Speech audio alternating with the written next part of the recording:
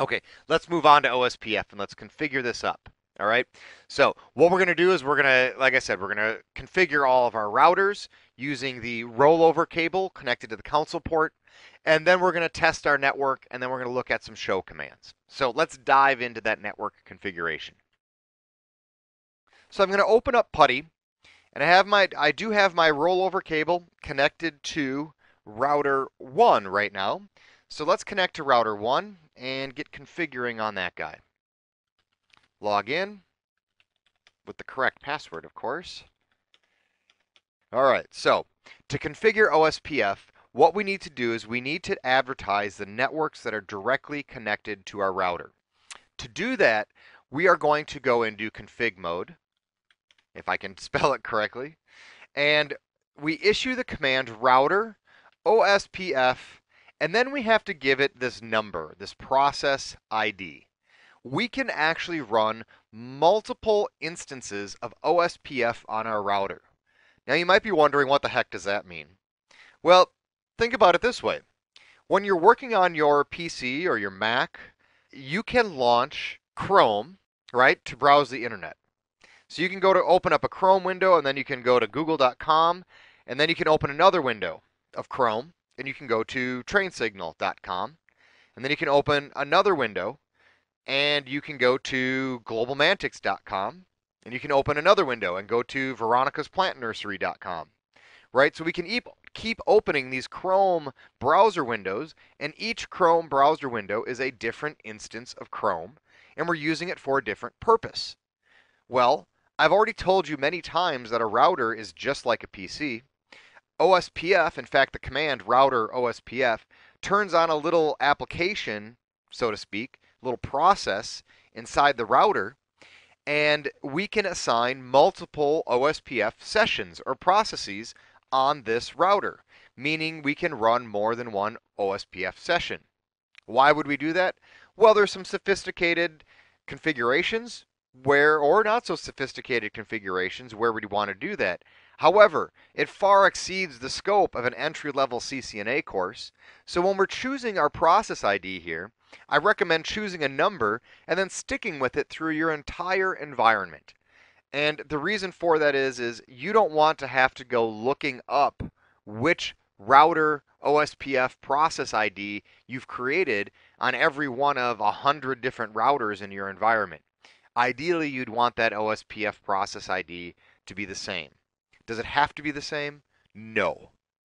Should it be the same for practical reasons, for configuration reasons, for ease of administration? Yeah, absolutely. I like the number 10, so we'll pick 10, all right? Router OSPF 10 is how we get it started. Again, you can pick any number you want here between 1 and 65,535. I recommend you be consistent when you do it. The second thing we need to do in OSPF, just like in any routing protocol, is we need to advertise the networks that are directly connected to our router. Okay? I can't say this enough. A lot of newbies in data networking don't want to advertise the networks that are directly connected to the router.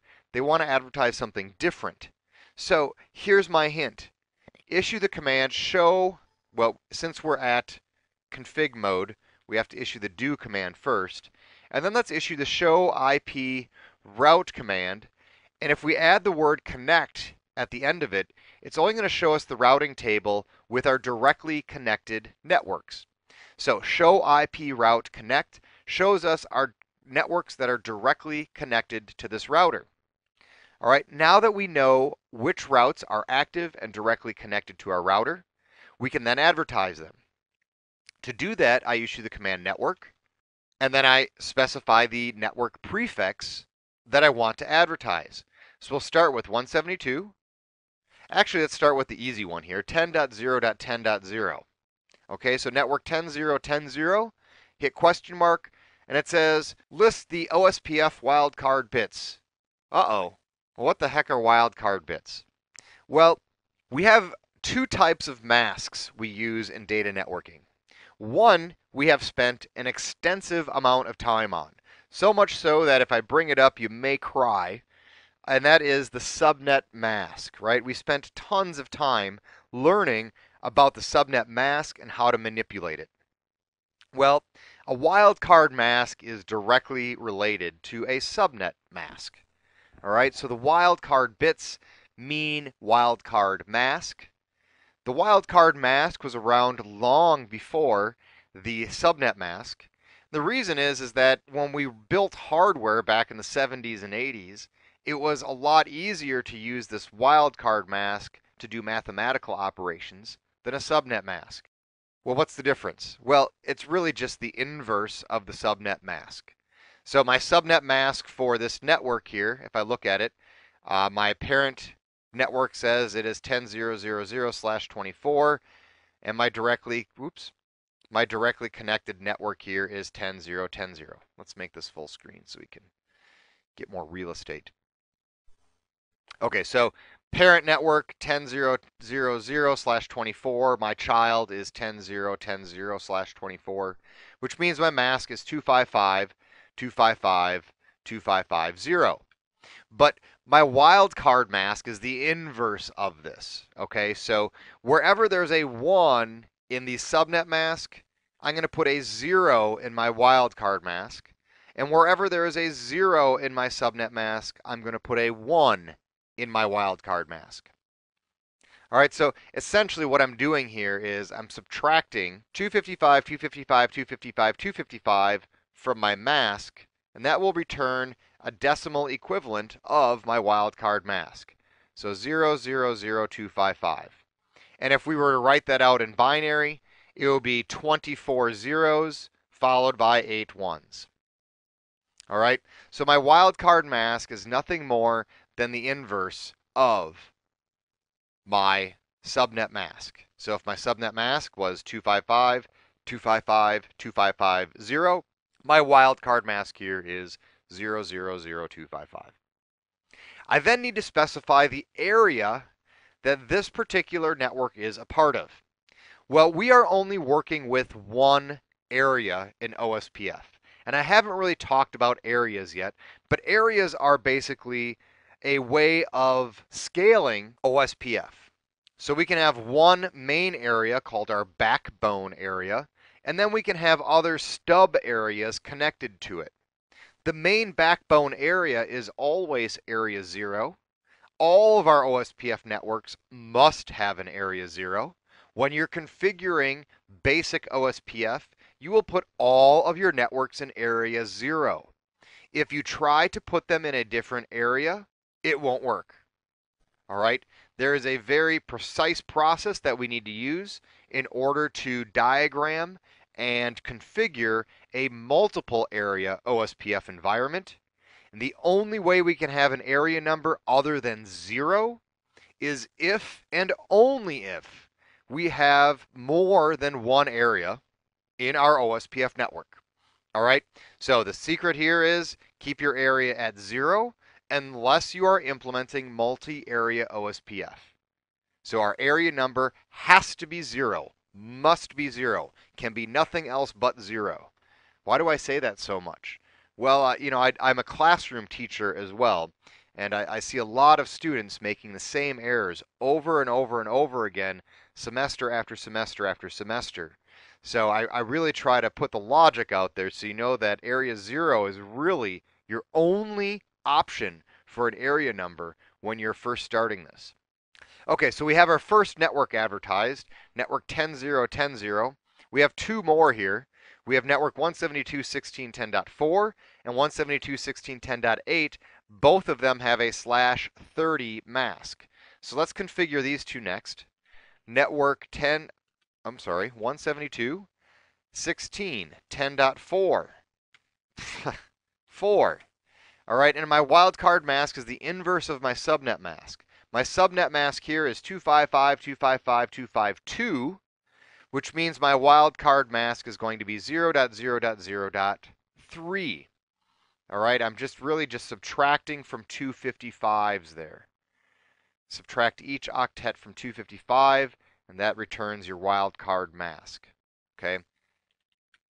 Put that in area 0 as well because we are configuring single area OSPF, and in single area OSPF, all networks must be in area 0. Last network, network 172.16.10.8. 10.8.0.0.0.3 is my wildcard mask here, and I put it in area 0 again. All right, let's exit here and move on to router 2. So most of networking, as I like to see it, is oftentimes written on the back of a shampoo bottle. Once you understand the basics of it, the rest is just rinse, wash, repeat, right? So rinse, wash, repeat. So now I'm going to unplug my rollover cable that's currently plugged into router 1. I'm going to unplug it from there. I'm going to plug my rollover cable into router 2.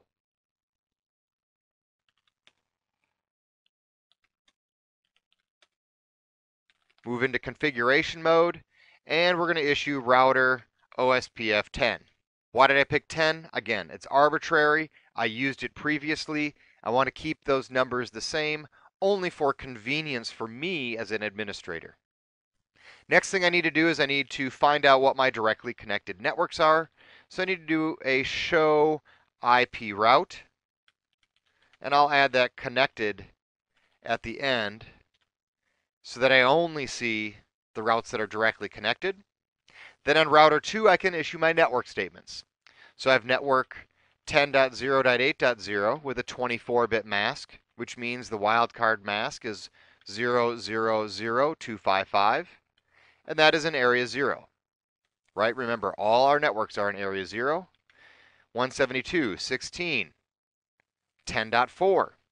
This time the mask is a 30-bit mask, which means our wildcard mask is 0.0.0.3. 172.16.10.0 with a mask of 0.0.0.3, and that is in area 0 as well. And if you noticed, we're going to see another one pop up here in a second. Oh, maybe not. Maybe not. We got a log message, and our log message popped up while we're configuring here, and it says OSPF-5 80J-CHG, which means adjacency change, or, hey, I just formed a new neighbor relationship with neighbor 172.16.10.10, and it changed its state from loading to full. Now, there's different states of that neighbor relationship process, and we're going to learn about that in the advanced OSPF video. For the time being, know that we got a message saying that we got a neighbor relationship built. That's excellent. It means that we're in good shape. Okay, so we've got our 3 networks advertised here. Let's exit out of config mode and move on to router 3. And go back to the shampoo bottle and rinse, wash, repeat. And now that I'm done with router 2, I'm going to unplug my rollover cable from the console port of router 2 and plug it into the console port of router 3. Log into the router here. We'll move into privilege mode. Move into configuration mode. Router OSPF. We'll use 10 again. We'll issue the do show IP route connect. Find out which networks are directly connected. Issue our network 172.16.10.0 with a mask of 0.0.0.3 in area 0. Network 172.16.10.8, mask 0.0.0.3 in area 0. We got another neighbor. Look at that. So we got another neighbor. They're popping up all over the place now. Last, we need to advertise network 10.0.9.0. Mask is 0.0.0.255, and that is also in area 0. Remember, all of our networks are in area 0 for the time being. Excellent. Well, now router 3 is configured. What we should see now is we should see a routing table that has all of our routes in our OSPF network. So if you issue the show IP route command, we should see a complete routing table with all of the networks that we have in our environment. Now, if you take a look at our diagram again, hopefully you've printed off the slides or you have access to it on a side window here, you'll see that we have, if we count them up, we have 6 networks total. We have 10.0.9.0, 10.0.10.0, 10.0.8.0. Then we have 172.16.10.4, 10.8, and 10.0. 6 networks total. 1, 2, 3, 4, 5, and 6. But we notice this one here has something goofy going on here. We're going to talk about that in a second. But for the time being, all 6 networks are in our OSPF routing table. Now, why are there 2 paths, and why is it showing up goofy for 172.16.10.4? Well, if we look at the diagram again, we're on router 3 here, and the weird route is for 172.16.10.4. Well, if we look at how this is set up, first of all, OSPF uses a metric of bandwidth. All right, and by default, all of the bandwidths on all of our links, especially these serial links, are identical, which means that the cost to reach 172.16.10.4 from router 3 is the same to go through router 1 as it is to go through router 2, which means that we have 2 paths to get to this network. This is not ideal. However, in advanced OSPF, we're going to learn how to modify the bandwidth of these links to modify how our OSPF network behaves. For the time being, just know that we're going to load balance to any traffic that's going directly to network 172.16.10.4. So if I'm trying to ping either .6 or .5 from my workstation down here, the first packet will go this way, the second packet will go down through router 2. The third packet will go through router 1. The fourth packet will go through router 2, and so on. Let's go back to our configuration. So in our configuration now, we should be able to see that one of the paths is through 172.16.10.10, which is router 1. The other path is through 172.16.10.1, which is router 2. All right. Let's look at some other information. Let's look at the show IP OSPF neighbors.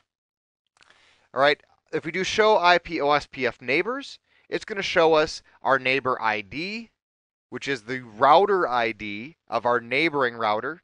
I haven't really told you how that router ID is calculated yet, but just know that that router ID, or that neighbor ID in this case, is a value that is either configured by the administrator or OSPF figures it out based on the IP addresses on the device. And we're going to learn about how that's picked in the advanced OSPF series. Okay, so we see our 2 neighbors here. So we have a neighbor of, this is router 1, and 172.16.10.6 is an IP address on router 2. All right, so these are our 2 neighbors for router 3. Last, if we look at our link state database. Now, the link state database is pretty overwhelming, especially for a newbie. And what I'm going to look at is something called the router LSAs, or the type 1 LSAs. This is going to show us all the LSAs that have been received by our router and recorded in the link state database. All right, so it's going to tell us the link state ID. This is the router ID, right? The advertising router that's sending out the LSA. It has a sequence number there as well as some other information. Half the point of data networking is figuring out what not to look at. So let's ignore most of this, and I'll try to point out only the information that's relevant. So we received some LSAs from router 172.16.10.6, which is router 2. And we can see that router advertised to us network 172.16.10.0 with a mask of 255, 255, 255, 252, 255, 255, 255, 252. We have a network advertised of 172.16.10.4 with the same mask, /30. And then last, we have from router 2, we have network 10.0.8.0 with a mask of 255, 255, 2550. All right, if I continue on here, we're going to find the next advertising router, 172.16.10.9. That happens to be router 3. All right, and here are all of the networks that router 3 is advertising. And then we have advertising router 172.16.10.10. and the networks that it's advertising, 172.16.10.8, 172.16.10.4, and 10.0.10.0. All right, so our link state database is showing us all the LSAs that all the routers have sent to us, as well as the LSAs that we have sent out as well. This link state database is then used to determine the best path to every single network that it learned about through this process. Last, let's go back now and try to ping all of the interfaces on our routers. All right, we looked at the routing table, we looked at the neighbor table, we looked at the link state database. Let's see if it actually works. So I'm going to open up a command prompt here, and let's try to ping all of the interfaces in our network. So I'll start first. Whenever I ping, this is a secret with ping. Ping is one of my favorite utilities to use, except I see it misused very, very often. So ping, what you want to do is when you're testing is you want to ping devices that are nearest to you first. So ping IP addresses that are closest to your device first, and then slowly work your way away from that. And what that'll do is it'll tell you, if you do have a problem, where the problem might exist. All right, so let's just start with that. We'll ping my default gateway, 10.0.10.1, and I get a reply from that. Excellent. Then let's ping the two serial interfaces on router 1. So ping 172.16.10.5, which is serial 0 of router 1, and I get a reply. That's excellent. And then we'll ping the other side, which is 10.10, 172.16.10.10, and I get a reply from that. Awesome. Let's go down and see if we can ping all three IP addresses on router 2 now. So we'll ping 172.16.10.6, which is the IP address nearest to router 1 and my workstation. And excellent, I get a reply from my serial 1 interface of router 2. Let's ping the fast Ethernet interface of router 2. Ping 10.0.8.1. Excellent, get a response from that as well. We'll ping serial 00 of router 2, 172.16.10.1. Outstanding, it's looking very good so far. Let's go to router 3. We'll ping 172.16.10.8. We get a reply, ooh. Well, that's not right, is it? We sent a ping to 172.16.10.8, and we got a reply from 10.0.10.1. What happened? Why is this happening? So I want you to ponder that for a moment and think about what I just did as a network administrator. What kind of address did I just ping? Is that address a network address, a host address, or a broadcast address? Well, simply looking at the drawing, we'll see that 172.16.10.8 is a network address. And apparently, when in Windows I ping a network address to the router is going to respond, the router containing that address, because actually router 1 does have network 172.16.10.8, and it's replying saying, yeah, I have that, but it's replying with the default gateway's IP address. So we get some goofy results here because I pinged the wrong address. Pinged. Should it be pung or pinged? I don't know. Some English student is going to have to help me with that one. Okay, so let's ping the correct address. Let's do ping 172.16.10.9, and that will get us a reply from router 3. Let's do the other two interfaces on router 3. Ping 10.0.9.1. We get a response. And last, ping 172.16.10.2. And that is the last interface on router 3. So we have successfully set up a dynamic routing protocol to transfer our routes for us so that we don't have to create all the static routes in our environment to build our routing tables. I look forward to seeing you in the advanced OSPF video. For the time being, thanks for watching this one, and I look forward to seeing you in all of our train signal videos. Have a good one.